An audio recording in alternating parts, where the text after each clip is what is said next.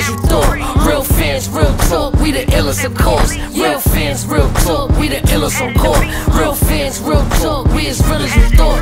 Real fans, real talk, reporting live from the cam. High in demand, so please stand by if you can. What we got is worth a lot, so put a tie in your plans. On court, talking sports through the eyes of the fans.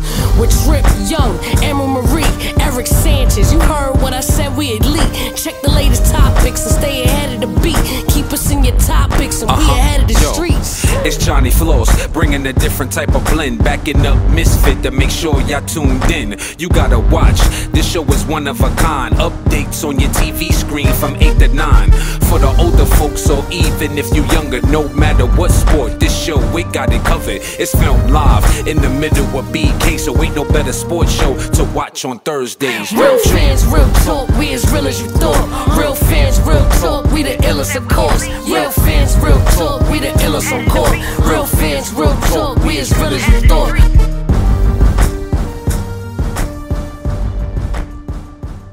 Hey, what's going on? It's Trip Young, Real Fans, Real Talk. Welcome to another edition of Quarantine TV. We got a lot of sports to get into, but really quick, we got Legend of Two Games, of course, back with us, Eric Sanchez. And we got one of my favorite guys, man, Real Leel, Jaleel from Real Leel TV, back with us for today. We're just going to jump right in. It's a lot going on in the news this week, but we're going to start with the NFL and those Washington Redskins after, some backlash from Nike, who removed all of their products from the shelves and from online, and FedEx, threatening to drop their backing as well. The Washington Redskins have finally decided to change that name. So we're going to see. But what do you guys think? There have been decade-long arguments about this name. There have been many people who've protested. There's even a clip circulating now from the 91 Super Bowl when the Redskins played the Bills, where there were protests during the Super Bowl about changing the name. And again, they went by the wayside because no one was affecting the overall checkbook of the NFL. But now that FedEx, who is the named sponsor at the stadium, is saying we no longer want to be a part of this and this needs to change, and Nike's saying this needs to change, now all of a sudden the Redskins now are sitting down and they're talking about it. And we're seeing the same thing in baseball because now the Cleveland Indians are actually having talks about changing their name as well. Yep. Jaleel? Yeah, man, I agree with everything I just said. I have a similar saying to Eric. I think when there's money to be made, things will get done. And I think that because they were losing money, that caused the push to at least consider this change. When you think about it, I think that because this has been going back and forth for so long, it almost turned the Redskins into this dysfunctional franchise, and it translated to just how dysfunctional that franchise is, not being able to win and get to the playoffs. I think a lot of that has something to do with that. Yeah, no, absolutely. I mean, it sucks that it took this long to actually get it done, and that it really did. It took the money, or money being cut in order for this change to be made. Because I mean, it's real simple. If we're supposed to be all equal, and this name is offensive to a certain group of people, I don't understand what's so hard about just changing the name. I get it. It's part of the history of the team. They've been known as Redskins. Again, like you said, they had a Super Bowl. Shout out to Doug Williams, the first black quarterback to start and win a Super Bowl. So, there's history there, but at the same time, it's a history of being offensive as well. So it shouldn't have taken this long. But, thankfully, Nike, who's been, Nike's been very good, especially with working with Kaepernick and what they've been doing for social injustice. But now FedEx to now step up and say, listen, we ain't rocking out with y'all no more. If y'all don't change this ASAP, you're gonna lose a big part of your financial backing. And again, that's the stadium. They've been talking about having to get a new stadium, so none of that stuff is gonna go down if that name isn't changed. So I'm definitely glad that FedEx and Nike have both stepped up and put their money where their mouth is, so to speak. Yeah, I think that athletes should do the same thing too. If I was an athlete and I played for the Redskins and I was one of their star players, you wouldn't be seeing me playing if they ain't changed the name. So I think that a lot of athletes are starting to take advantage of their platforms and use it to spark these changes, and I think corporations will follow as well. Yeah, I mean, it's easier said than done when it comes to the athletes. And you're right, Leo, because with the bigger name guys who have more guaranteed money, it's easier to say, hey, I'm going to sit out and I'm not going to play. But it's very tough for that guy who was an undrafted rookie who's trying to make the team to say, I'm not going to play, because he already has the card stacked against him. You know what I'm saying? So it does require the bigger names with the bigger platforms to stand up first, because then it makes it easier for those guys behind them to follow that lead. And you think about Missouri too. Missouri, they hold it out, and they got whatever they had. They had the situation. They got it handled within a week. Right. So I think that and these players don't make money on Missouri, obviously too, and they trying to make money. So I think that athletes, they could definitely get the job done. But I do agree with you. It's up to the bigger athletes with the bigger paychecks to do these things.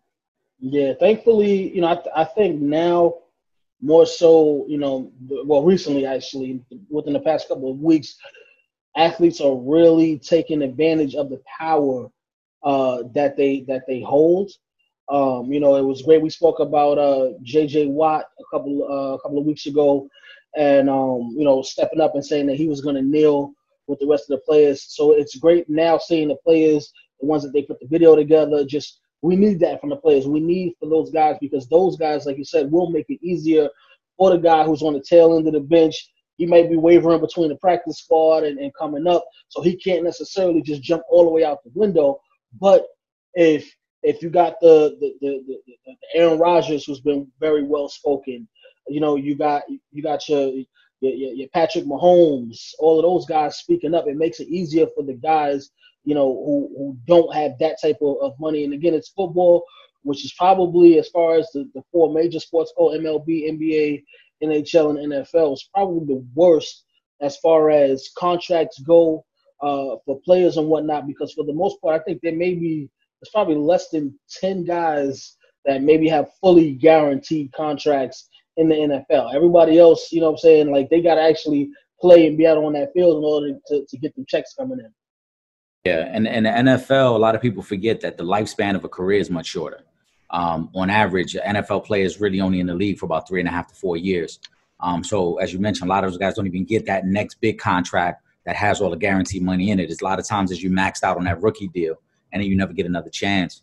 But I think we need to continue to acknowledge and highlight guys like J.J. Watt, like Aaron Rodgers, like Baker Mayfield, because as we know, with this movement, in order for it to push forward, we need the white athletes to stand up and speak as well. It just can't continue to be the black athlete speaking, because then it falls on deaf ears, because we know that the owners and the front office types that we're speaking to are all white. So we need the guys that they relate to speak up as well and say, this is wrong, this needs to change. So I am very interested to see who stands on their word coming up this season, who's going to continue to be there for the movement once things start to settle down and get back to normalcy. Because as we know, it's easy to be an activist right now. Show me that same level of effort come September, October, November, when things are slowly dying down within the culture and the community. Exactly. And I totally agree, because it wasn't so easy to be an activist when Colin Kaepernick was taking a knee. So as I'm concerned, I only saw two, three other athletes in the NFL that was taking a knee when he was doing it. Everybody was scared straight. So, now it seems like it's a popular trend right now, and I'm happy it is. Don't get me wrong. I think it's better late than never. But like you said, let's see what happens a couple months from now. Yeah, no, absolutely. Again, like a shout out to Baker Mayfield as well. He's another one of the white athletes that stepped up and said that he's going to kneel with the players if that's what they choose to do going into the season. But again, you got to get to these owners, and it takes more, which is crazy, because when you think about the NFL, 73% of the players are African American. So you think that would be enough, but it's just not. And that's the sad part about it. We need our white counterparts to step up. Shout out to Chris Long, who's always been very vocal, very forward, kneeling and whatnot, very supportive of the movement. And it's sad, because he is a white player, but he doesn't have that level of fame that it takes. It's got to be the Tom Brady's, the Aaron Rodgers, those guys. And then, when you do come across the Drew Breeses, who may be a little ignorant on certain things, those kind of things can hurt. Fortunately, he kind of, I feel like he did learn, from the statements that he made a couple of weeks ago, and he's been working to change, but it's not enough. You need all of these guys to be involved. And shout out to guys like Trevor Lawrence, guys that are in college, that are these big name guys that's going to be in the NFL next year. Trevor Lawrence is my guy. For him to almost be smarter than his coach that don't know how to wear a white T-shirt or any other T-shirt other than Football Matters. Shout out to guys like Trevor Lawrence that shows a level of maturity before even getting into the NFL. Absolutely. I think we're seeing a level of consciousness all across the board that I don't think we've ever seen before. You know, there, as you mentioned, there are a lot of college athletes, because we're seeing not only Trevor Lawrence, but other football teams, Mississippi State, Missouri, where the players are speaking up and saying this isn't right. And we're not just going to shut up and play football. We're going to voice our opinions. We're going to let you know what's going on right now. And that's why I truly believe what we're seeing now in the movement is different than what we've seen in the past. Granted, it may have taken this perfect storm of COVID, of everything that's taken place in 2020 for it to happen, but it is happening. And let's hope it continues to happen. Yeah, absolutely. And again, you know, everything that's been going on with the social, you know, injustices in this country, just and add on to, you know, the COVID just added on to everything with that, which, you know, it was kind of the gift and the curse, because, you know, everything being slowed down by COVID really made people have to sit and see what's been going on in this country, because there is literally nothing else that you can do. I know things now have opened up a little bit more, but there's really, you know what I'm saying, when everything got shut down and people had to stay home, you were kind of forced to really look into these issues. And then when you see Ahmaud Arbery, you know, Breonna Taylor and George Floyd back to back to back, and there's nothing else going on that's going to stop you from seeing that, you got to watch, you got to open your eyes. A lot of people have been opening their eyes. That's why we've been seeing a lot of these statues being removed. We spoke about the statue in front of the Redskins stadium last week being removed. We spoke about the Twin statue being removed as well. So, you know, there's a lot going on, but COVID actually opened the eyes of the people to everything that's been going on. It's also had the NFL take away 2 of the preseason games. So going into this season, if there's an NFL season, we're already 2 preseason games will be removed. However, the players are trying to have the preseason removed completely, which I definitely get, just because, you know, we're still in the belly of the beast with this whole COVID thing. We've been seeing spikes all across the country. Thankfully, you know, in New York, you know, the numbers have, you know, stayed down, but across Texas, Florida, Georgia, you know, several different states across the country, the numbers are rising back up. So, you know, the less preseason games, which are really just meaningless games anyway, they don't count for anybody's stats. They don't count towards the season. So those games, you know, if you remove the whole preseason, you know, it's whatever. I just want to see a season. Yeah, I totally agree with you with that. I definitely want to see a season, but I agree with the players that want to see the preseason eliminated. You heard about Anthony Fauci and his comments that football may not happen this year, or they need a bubble format in order to make this work. The NFL and a lot of these other sports are playing within the lines here, and they're taking a big risk by trying to start the season. So I think that because you limit the amount of games being played as much as possible, I think that it will go well for the NFL, especially if these games don't matter. Why not take a page out of the college football playbook? They don't play any preseason games. They have they workouts, they spring camp, they fall camp, and they get right to the action. So I think the NFL definitely should look into that. Yeah, it's going to be tough. I'm going to be honest. When I first heard the news about the preseason, and it started with them canceling the Hall of Fame game, which to me was like the first telltale sign that they weren't confident about getting the season started on time, because the Hall of Fame game kicks off their preseason. And now we're hearing they're only going to do 2 preseason games. I'm skeptical that they're going to start on time. I just think that we got to keep in mind that we're in July. These teams haven't had a chance to have any OTAs, haven't had any workouts yet. And so to think that they're going to be ready to go in September without any contact, without any tackling, without any drills, even if you do put the season, you're putting a lot of guys at risk of injury, because we see it every year in the preseason, how many guys get injured just working out. So to think that you're just going to get on the field and play, I think is very, very risky by the NFL. And I'm getting a little skeptical that they're going to be able to start on time. For the players, I agree. They've been wanting to eliminate preseason for quite some time.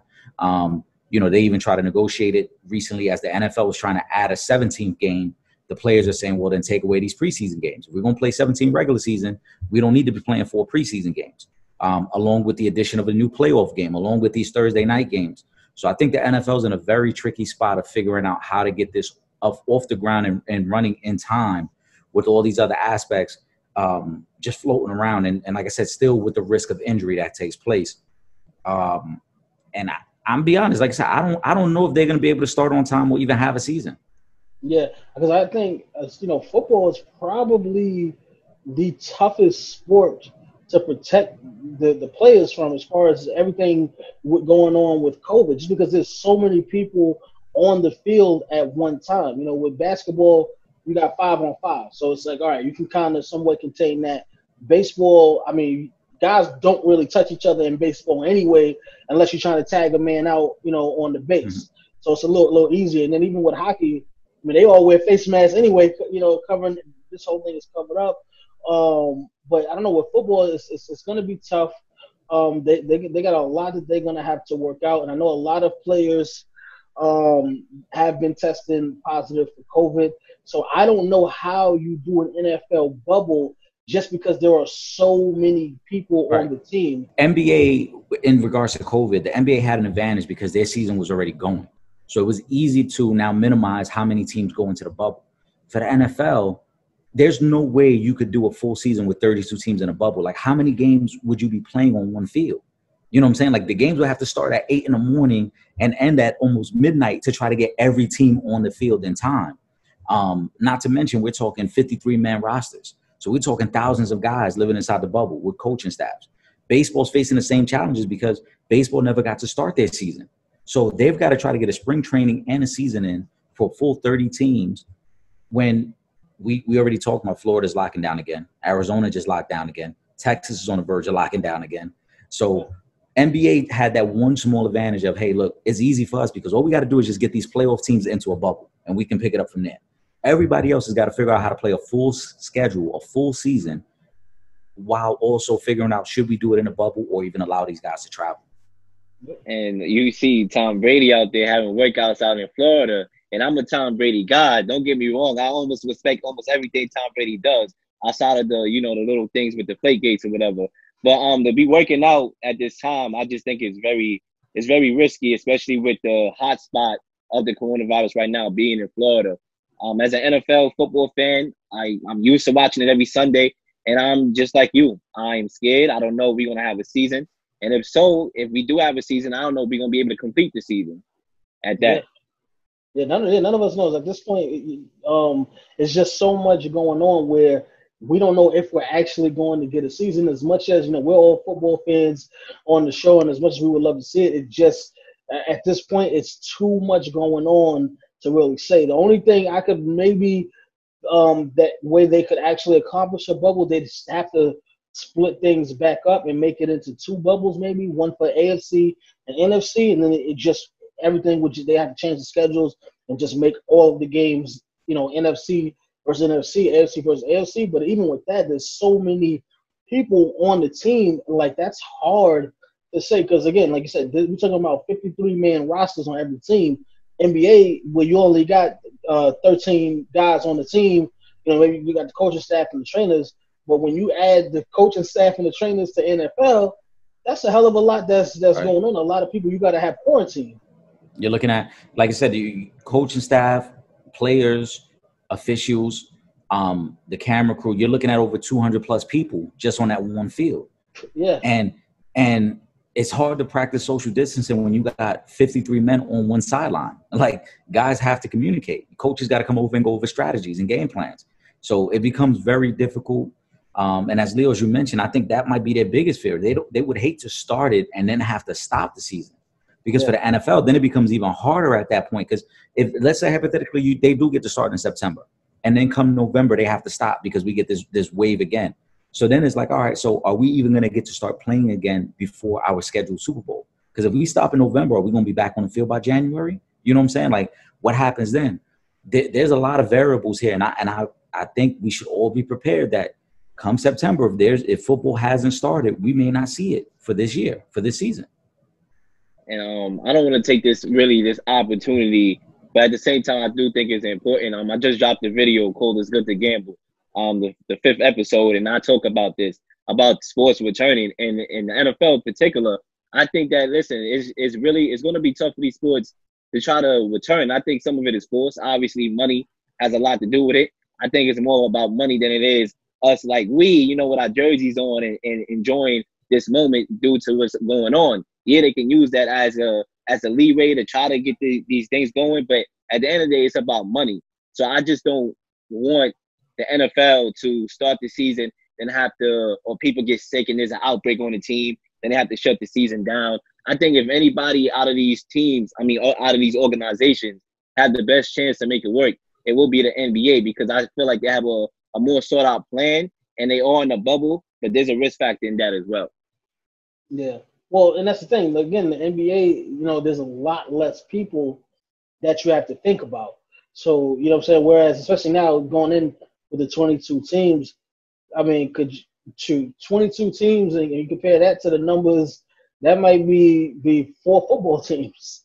You know what I'm saying? And what you going to do about everybody else that's in the league? So it's definitely going to be tough. We're going to have to wait and see, but it's going to boil down to, again, it's that bottom line, and that's what, where the owners are going to try to make those decisions, because if you cancel the entire season, it's a lot of money being left on the table that a lot of people is not getting. How are we working out those contracts with the players? Is everyone still getting paid their full contract if there's no season? Like, there's a lot of questions that you have to answer, which I know the NFL doesn't want to have to answer.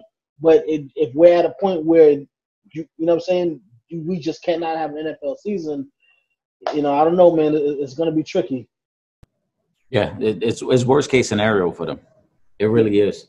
I've floated the idea out there several times, even when we were still in studio. I didn't think it was going to happen this fast, but these are the reasons why I think the NBA is slowly nipping at the heels of the NFL. The NBA just seems to have it more together, and they seem to have an idea of how to make things work.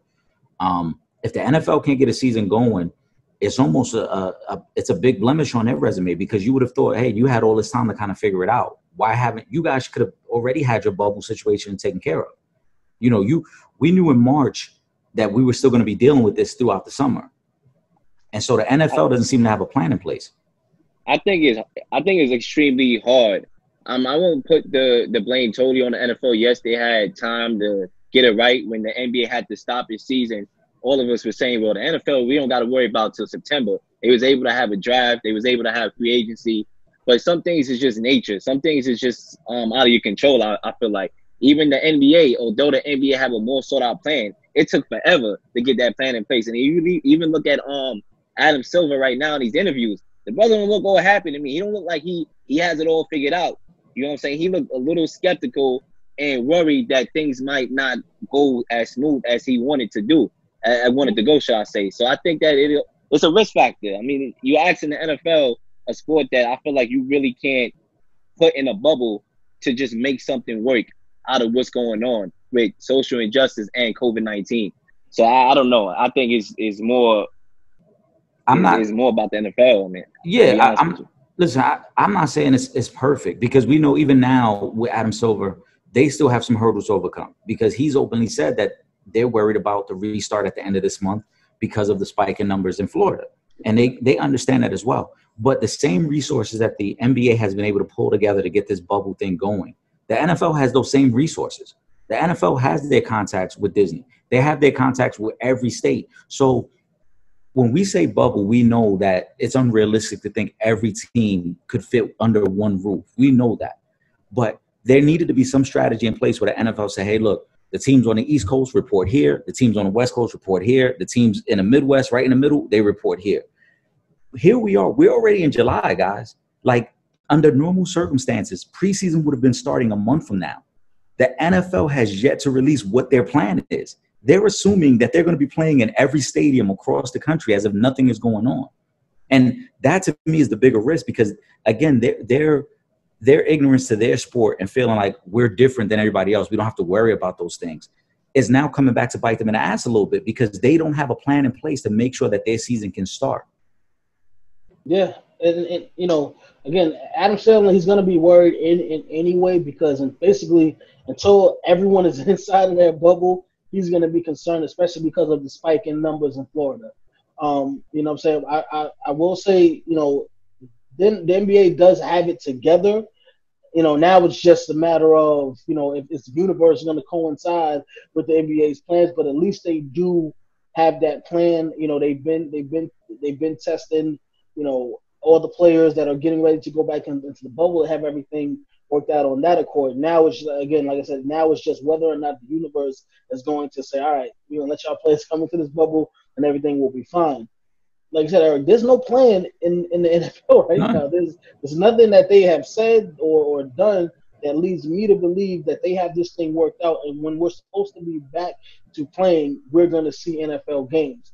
And again, just the size of the rosters makes this thing damn near impossible for the NFL to even get inside a bubble, So it's kind of rough. But again, the NFL's been lacking in a lot of different areas recently. So we know that about them. We know, even when Roger Goodell came out with his apology, still hasn't even mentioned Kaepernick's name. We hear all this back and forth about Kaepernick, teams being interested in Kaepernick. I haven't seen no teams call. I haven't heard Kaepernick say a team reached out to him, email, messenger pigeon, anything. So we, they're lacking in that. I will say this: Cap has been speaking more recently. There's a lot been going on, especially with the whole social injustice issues that we have here in this country.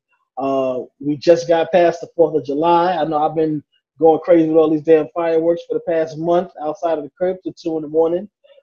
But Kaepernick, he put out some very powerful tweets in regards to the 4th of July. And I know everybody, or not everybody, but a lot of people has been out there celebrating. But Kaepernick said that the 4th of July is just a celebration of white supremacy. What do you guys think about that? First, I want to say Cap ending up on the NFL roster, and I stand by this point every time we talk about it. If you're going to give him a shot, give him a legit shot. Don't bring him in. He shouldn't be treated as a token hire or somebody who's like, oh, yeah, we gave him a shot and we sat him on our bench for a year. Give him a legit shot. That's first and foremost. Secondly, I think some teams are even scared to bring him in because they know they're going to have to deal with the questions. And Kaepernick, to me, appears as someone who, just because you sign me doesn't mean I'm going to stay quiet. I'm going to ask you the tough questions, and I'm going to keep applying pressure until you guys understand where I'm coming from, as he should. In regards to the 4th of July, he has a valid point, man. He has a very valid point. I know white America does not want to hear this, but white America has to understand that the injustices that have taken place in this country for centuries do not go away just because we decide to celebrate a holiday with you. Simple as that. You know what I'm saying? We may celebrate a holiday because that's a tradition we were brought up on. As children, we didn't know much about the history of America because it wasn't taught to us in classrooms. We had to learn that from our family and close friends. So as kids, when we celebrated the 4th of July, we thought it was cool because there was fireworks and we didn't understand the backstory to American history. So white America's got to deal with that. And they've got to understand that everything he is saying is true. And I support Kaepernick. And like I've always said, I think I wasn't always on board with feeling that it killed his career. I think there were a lot of factors why his career was killed, but his message was always clear and his message was always right on point. And so with this, I agree with him. I mean, when you look at it from this perspective, Colin Kaepernick, I agree. I'm on board with you. I always was on board with Colin Kaepernick when he took the knee, especially when he said why he was doing it. Then it gave me an answer, okay, why he was doing it, even though people try to put the narrative of you disrespecting the flag, even though he clearly said what he said. We all know that story 1,000 times. We heard it on all radio shows. So I don't got to dive too much into that. But when it comes to the 4th of July statement, I do wonder how much Colin Kaepernick wants to play football, too. And I look at that aspect because there are teams that may be interested. I don't know. We had Anthony Lynn saying he fits our system. But like you alluded to, Trip, ain't nobody making the calls. Ain't nobody sending text messages. Ain't nobody bringing him for a workout, the little BS workout that they brought him in for last year. I mean, a couple months ago. I mean, come on, setting him up to fail. So, yeah, he's right on the statement. It is a sign of white supremacy. And obviously, being black and being white, you will look at holidays in this holiday in particular, in a two different perspective based on your experiences in life.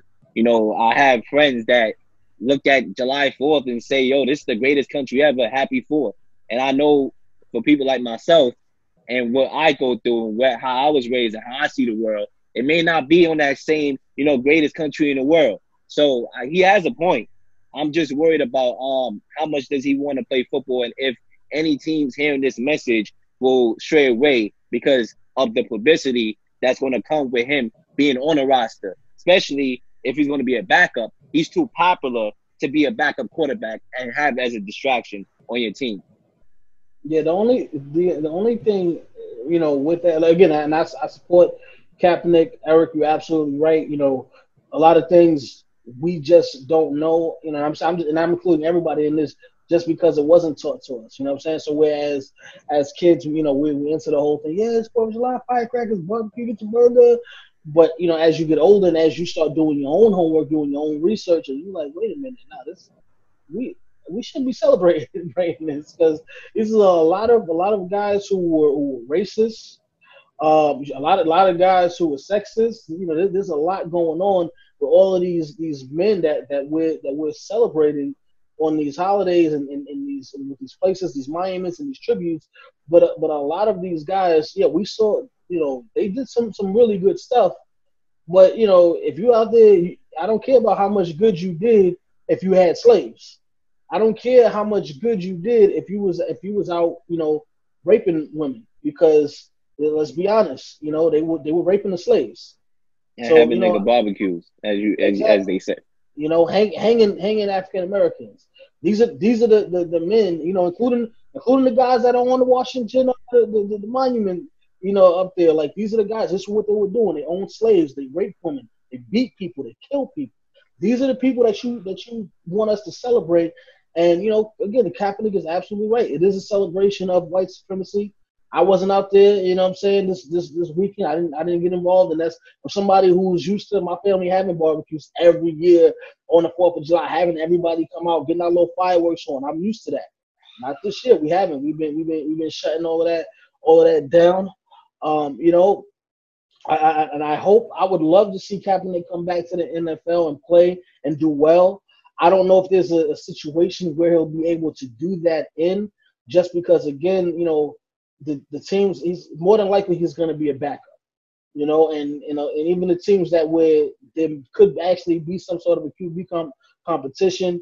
A lot of those guys are the high drafted rookie quarterbacks, where I don't know if they would bring Kaepernick in and take a risk of starting their young draft picks growth. Because again, Kaepernick is getting older, 1, and 2, it's been 3 seasons going on now, yeah, since he's played last. So it's gonna, it's definitely gonna be a challenge. Not to say he can't do it, but I personally, I don't want him to come back and just and be bad or just be mediocre at best, or come in and you mentioned this last week, Eric, where he needs to sign at least a 2-year deal, because there's a good chance he might wind up sitting behind somebody on an entire season.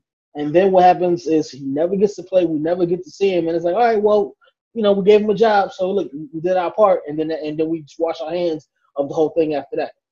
Right. And I've said from jump, if you're going to hire him, treat him as you would any quarterback and give him a legitimate chance. You don't bring the guy in, expect him to learn your offense like this, sit him on the bench, and then the year's up. It's like, oh, but we're not bringing him back now. Especially not in this situation, because we know everything Kaepernick has already been through. Leel, you brought up a great point, man. I don't know if Cap does want to play in the NFL anymore. And I said this when they did the workout. I think he has a passion for the game, but I think that he feels he was done so wrong by the league that now it's a point of, now I'm going to just make an example of you guys.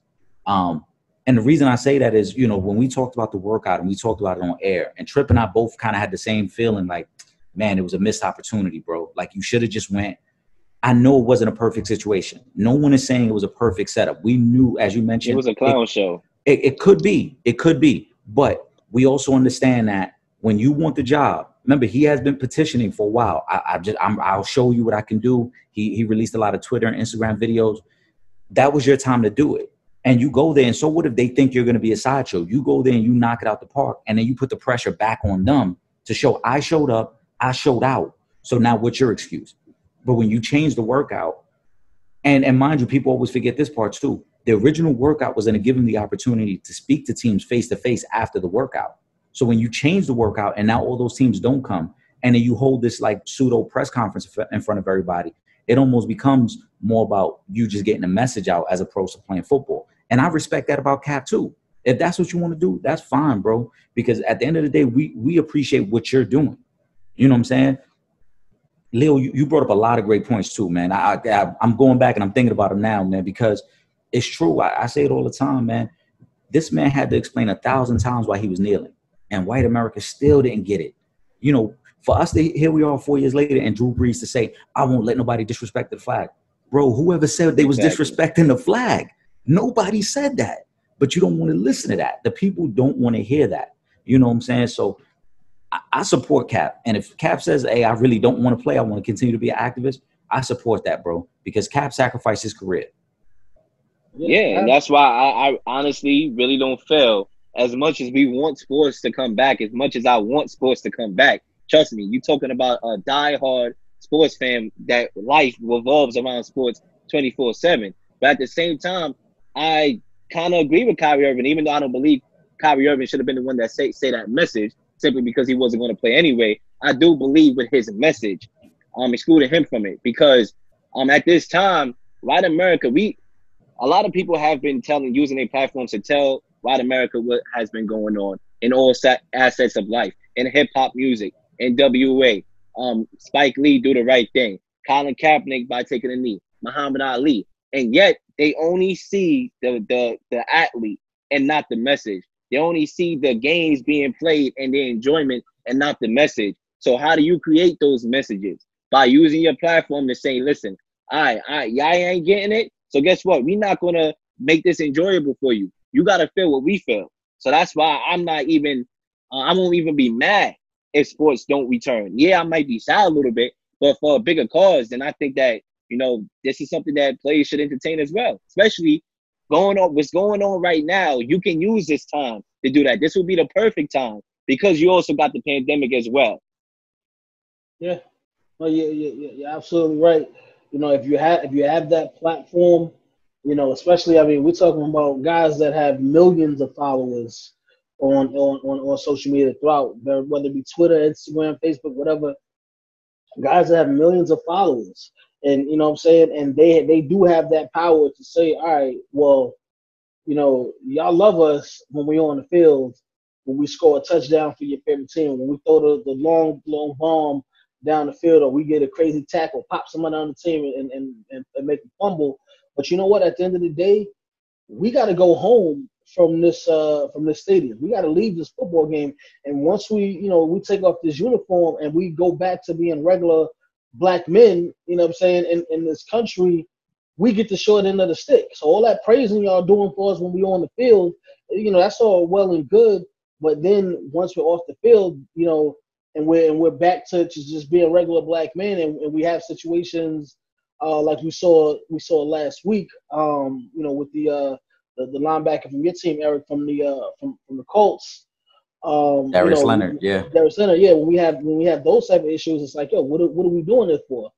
And again, it's a little, especially with football, because in the NBA, we have, you can see the players' faces. So they have it a little bit easier because you can see the players' faces. You know who they are. But in football, most of the guys when they have those helmets on, you can't really see. You know what I'm saying? You don't know. You know what I'm saying? Who it is outside of. There's probably maybe a good 20 to 25 guys in the NFL where you could pick them out of a lineup anywhere. But for the most part, again, when we're talking about a 53-man roster, how many guys on that 53-man roster can you honestly say, okay, I know this guy plays for the Chargers. I know this guy plays for the Chiefs. This guy plays for the Giants. Because I know I can't. And that's what me playing Madden since I was probably 10 years old. I still can't pick everybody out that's on the roster on the NFL team. NBA, yeah, I can tell you damn near everybody that's running around in the NBA. You know what I'm saying? So, it's just crazy. All the praise that you get on the field, but then off the field, and you just go right back to being a black man in the United States of America. And these plays, like I said, it goes back to player empowerment. These players should be able to use their platform and should use their platform to make these changes. Because I could go to a park and say Black Lives Matter and be like, would you get this clown out of this park, please? Like, what he think he doing? But if LeBron James or Kyrie Irving or some other, stars in the NFL or NBA came to that same park, everybody will be listening. So it's up to those people. They have the platform. A lot of people say, oh, we like to put stress on these athletes. Being an athlete and being a superstar, making it out of where you come from, has a lot that goes with that. There's a lot of expectations simply because a lot of people cannot make their way out of that. Because if you're not an athlete throwing a ball in a hoop or catching a ball or a comedian or funny that know how to tell jokes, chances are you're still going to be in that bracket of trying to make it out financially. Yeah, I mean, the players have to use their platform. I've never been a guy who felt like every athlete should, because I understand every athlete isn't built that way. You know what I'm saying? There's some guys who are built for that, and then there's some guys who are like, nah, I just play ball and that's it. And I get it either way. But in this particular instance, it is very important for the athletes to use their voice because of instances like Darius Leonard. I can't think of his name now, but there was a player from the Milwaukee Bucks who was profiled a few years ago during a traffic stop. Sterling Brown. You know, and then to the bigger issue of we don't see enough black and brown people within the front office of ownership. And so the game is draining everything it wants out of you, but then doesn't think highly enough of you to put you in a position to still be successful after your playing days over. And we all know that that's how generational wealth is created, because you put somebody in that position where they can not only take care of their family, but they can put other people in position. So the players have to use their voices. They have to use their platform. I agree with you, Leel.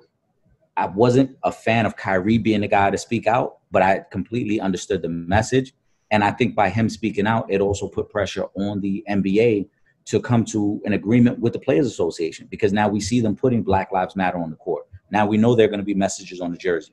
So even though we may not like Kyrie for the message, he put the pressure on the league to say, we still got to have this conversation, even though whether we come back or not, we still need to talk. Yeah. And guys, I feel like guys, and not throwing any shade to guys like LeBron who may want to keep this season rolling, I feel like, and it's understandable. It's understandable. LeBron James' record, it shows itself. Whatever, all the stuff that he did off the court, he done more than a lot of people do. And a lot of people like Jordan, his GOAT argument counterpart, done in the past. So, but I do feel like a lot of guys will want to play, and it's okay with me. But at the same time, I do think there are bigger issues in the world. Well, definitely. I mean, listen, the NBA, you know what I'm saying? I mean, after the whole Muhammad Abdul-Rauf situation, they have been a lot better. And again, that's a whole completely different regime in the NBA at that time, as far as management, commissioner, and all that stuff. There's a whole different group of people. But in recent years, the NBA has been very good at supporting their players anytime they want to speak out against any type of social injustices going on in the world. You know what I'm saying? So, with them, I'll give them a little bit of leeway. But with the NFL, this is the perfect time. Like you said, Eric, there are no there's like a 0.3% that's like an Asian minority owner in the NFL. But outside of that, there's no other minority ownership in the NFL. And I don't even know how at this point to get some minority ownership in the NFL, because at the end of the day, it's just a matter of whether or not I choose to sell, my team, or sell some stake in my team, and that's a choice of the owner. So I don't even know how, to go about that. Now, as far as, the GMs and the head coaches, this is actually the time right now where the players could make a huge difference with, general managers, presidents, coaches in football. This is the opportunity that the players have where they could stand up for their brethren on the other side of things and say, you know what, we ain't going to play until the minority GMs is evened out, until there's, an equal number of minority head coaches as there are white coaches. This is the time where that type of a change can be made. Now, and I asked the same question to you guys as well, as far as ownership goes. How can we actually make that change? Because the time when we had the opportunity to get some minority ownership in was with the Panthers situation a couple of years ago, and nothing happened with that. And again, there are a lot of black people that have enough money to buy sports franchises. So let's put that out there. So just people think they can't afford. No, there are a lot of black people that can afford sports franchises. I would say I was hoping it's a tough situation because like you said, the owners have to find it in their heart to wanna, reach out and trust other people other than their own. It's easy to trust somebody because they look like you and somebody that don't, and you don't associate with these other people.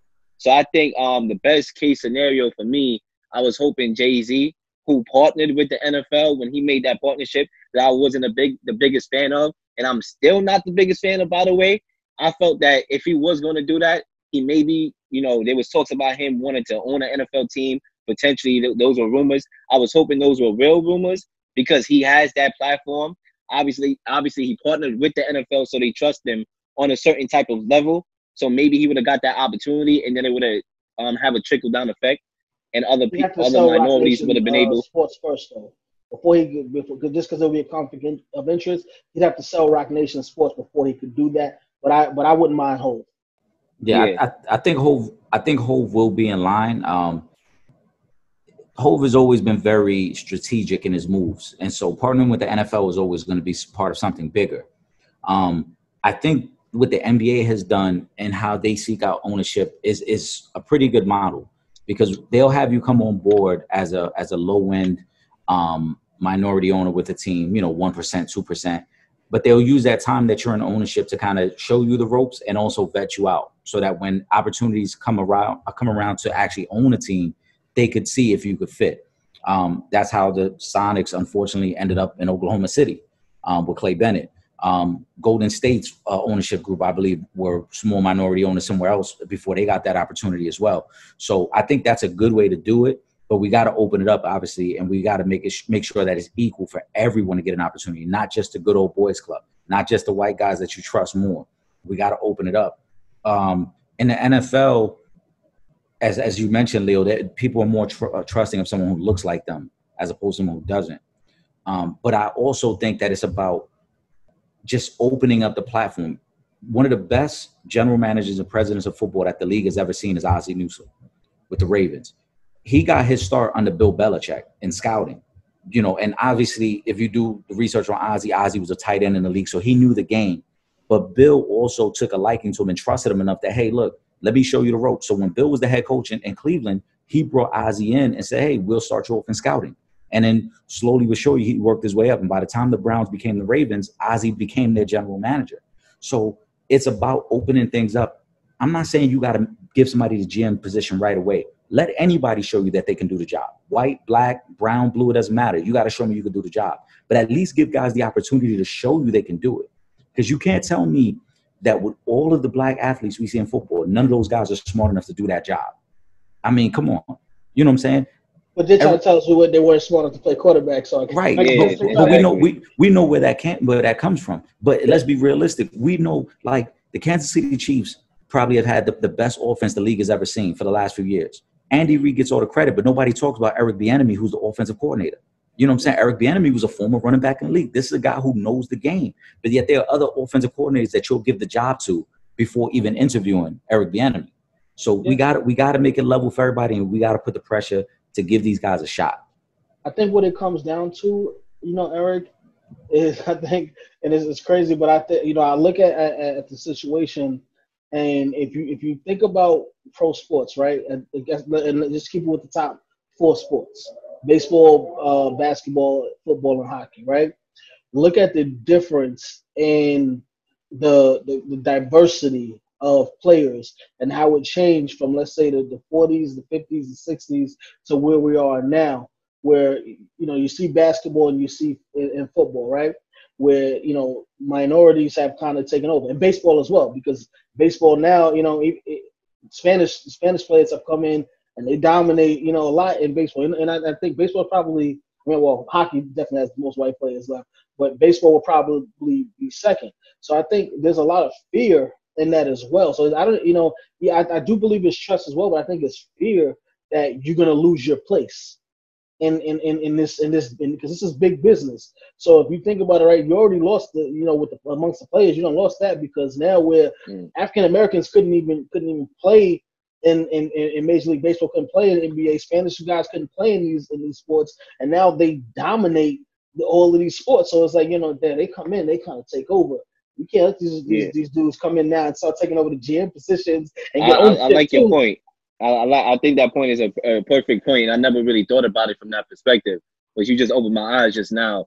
Maybe they fear that when we get up to these GM positions and we have enough power where we can actually separate and start our own league, then they'll lose out.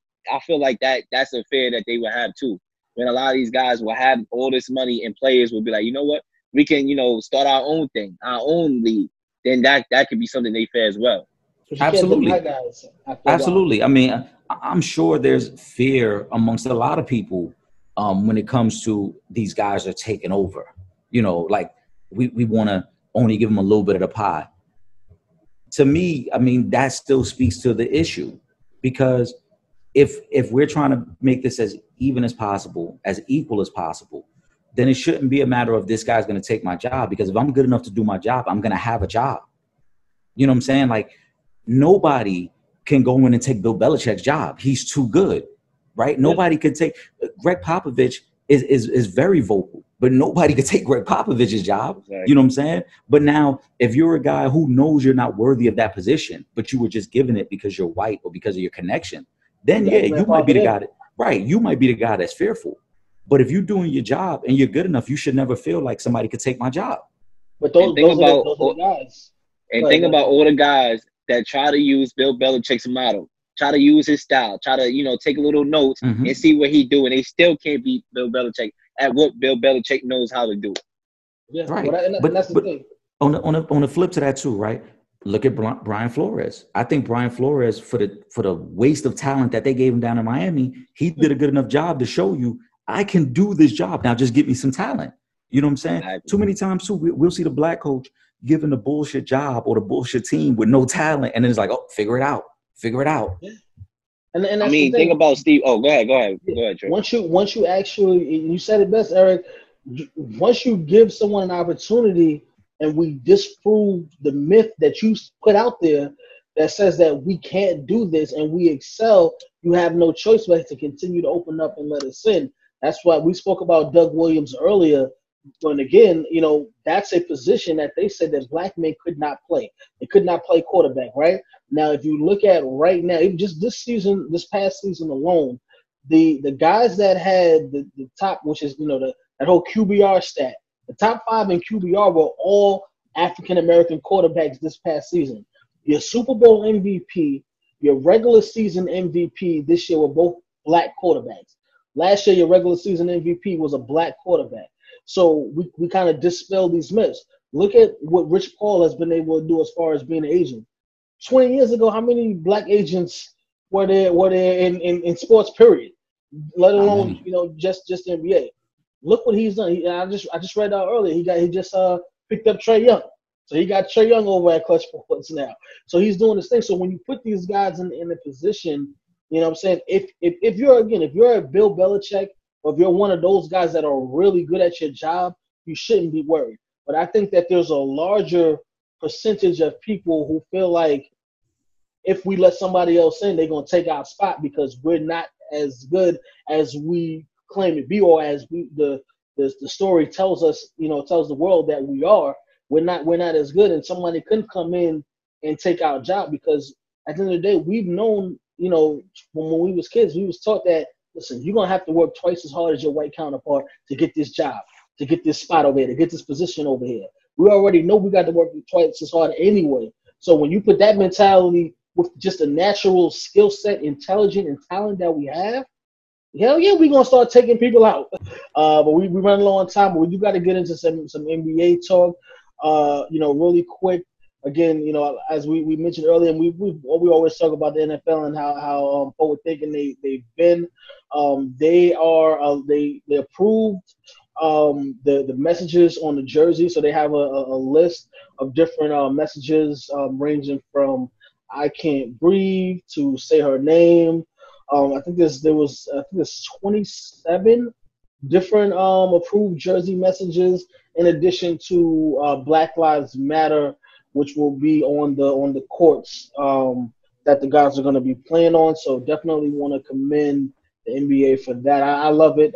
Eric, we've been talking about things that the NBA can do if the players were going to continue to play. So I absolutely love this idea. Shout out to Commissioner Silver. Shout out to the to Chris Paul and the Players Association for coming together and coming up with some brilliant ideas. Really quick, guys, if you got a final thought, because we're gonna wrap it up and get up out of here. Jaleel, we'll start with you, bro. I would just say this. You know, I dropped the video earlier. It's Good to Gamble 5 talking about the return of sports. You can definitely check that out on Real Leel TV. And basically what I dived into and what we pretty much dived into today is that we are dealing with we're dealing with two pandemics, racism and COVID. So it's going to be interesting. And, you know, I like movies. I'm a big movie watcher. I feel like this is almost like a movie, and it's interesting to see how the ending of this movie will turn out. Absolutely. Absolutely. We are in very unique times, and I am interested to see how everything plays out over the next few months. Hope everybody's staying safe, staying indoors, man. We appreciate the support. We're going to keep dropping content for you guys, man, and make sure you're following us on social media. Real Fans, Real Talk, Trip Young, Legend in 2 Games. Just keep supporting. That's a fact. Make sure you hit that website up, because we got a lot of new content up there, new blogs coming out, realfansrealtalk.com. And if you're not in the New York City area, you can still watch the show every Thursday night at 8 p.m. Just all you got to do is go to realfansrealtalk.com. There's a little red button right on the homepage, or you can click that and you can watch the show from wherever you're at in the world. Facebook.com/realfansrealtalk, Twitter, Instagram @realfantalk, and subscribe to that YouTube channel. YouTube.com/For the Fans Productions, because that's where you get a little bit more exclusive with us, because, you know, some guests we have, they talk in a certain type of language where we can't just put on regular television, so we got to send it to the YouTube and straight to the website. So make sure you guys subscribe. Thank you again to all of our sponsors, Petro Home Services, Kmart, the Rosado Firm, Soundview Liquors. Big shout out and thank you to everyone for rocking out with us. For myself, Trip Young, Real Leel, Jaleel, and Legend of 2 Games, Eric Sanchez. See you guys right back next week, man. We up out of here. Peace. Thank you.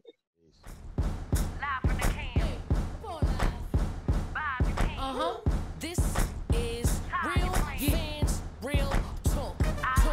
Real fans, real talk. We as real as you thought. Real fans, real talk. We the illest, of course. Real fans, real talk. We the illest on court. Real fans, real talk. We as real as you thought. Real fans, real talk. Reporting live from the cam. High in demand, so please stand by if you can. What we got is worth a lot, so put a tie in your plans. On court, talking sports through the eyes of the fans. With Trip Young, Emerald Marie, Eric Sanchez. You heard what I said, we elite. Check the latest topics and stay ahead of the beat. Keep us in your topics and be ahead of the streets. It's Johnny Floss, bringing a different type of blend, backing up Misfit to make sure y'all tuned in. You gotta watch, this show is one of a kind. Updates on your TV screen from 8 to 9. For the older folks, so even if you younger, no matter what sport, this show, we got it covered. It's filmed live in the middle of BK, so ain't no better sports show to watch on Thursdays. Real fans, real talk, we as real as you thought. Real fans, real talk, we the illest, of course. Real fans, real talk, we the illest on court. Real fans, real talk, we as real as you thought.